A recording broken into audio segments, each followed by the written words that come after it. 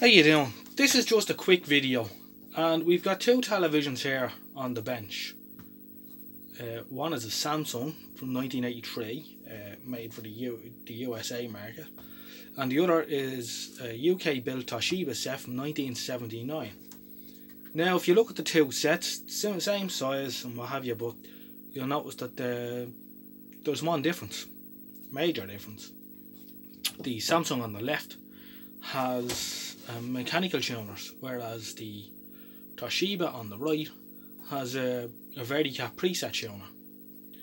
So how come when you look at all older programs from the USA that all their televisions have, or most of them in the 70s, 80s, even early 90s, have mechanical tuners, whereas colour televisions in Europe, except for one or two notable very early ones such as the Bird 700, always had preset mechanical tuners with say 4 or 6 or maybe 7 or 8 buttons. Well, the reason is that unlike America, most European countries only had one or two national broadcasters. Well, one national broadcaster with one or two TV stations. So Ireland, for example, only had one national broadcaster, with one TV station, which was Telefishern, and then they got a second television station. I think it was in the early 80s, late 70s, early 80s. RTE2 started, so we had two television stations. And if you were lucky enough to live near the border of Northern Ireland or along the east coast, you could pick up the English broadcasters, so you would be able to get BBC One, BBC Two, ITV, and then in the 80s Channel 4 as well.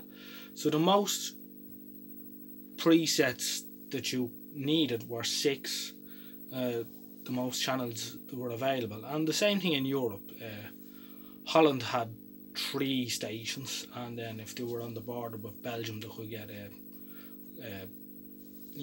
broadcaster from there, and France the same. They're all the same. They only had 2 or 3 stations. But the story was different in America because they had commercial broadcasting, so they had an awful lot of stations, and it would be very hard to make a television with a mechanical preset tuner with say 100 buttons down the side of the set, and the technology wasn't available at the time for IC memory to do say 80 or 100 presets, channel presets.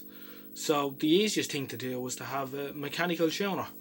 So that's why American sets kept the mechanical tuners much longer. And you can see here you have the VHF tuner on top and the UHF one on the bottom, and it's detented, and you can see the channels are marked on it, so it's quite easy. And then you have the fine tuning there, such as.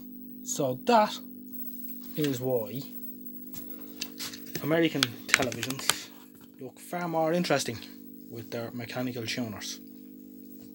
Just on a side note, you might ask, why is there an American television in Ireland? Well, this set belonged to someone who had relatives living in New York, and of course before Skype and telephone calls were ridiculously expensive, and they wanted to see family events or what have you, they would record them and post over the tape, the VHS tape. So they had this television with an NTSC VHS player, so they run off an auto transformer for 110 volts, so they could see what was going on in the States. And the relations in the States had a small European portable television with the same setup with a step-up transformer for 220 volts. So that's interesting. And I have 2 American televisions. I have another one as well, a Portland branded one, which I think was made by Samsung as well, and it's a 20-inch, and that was over here for the same reason as well.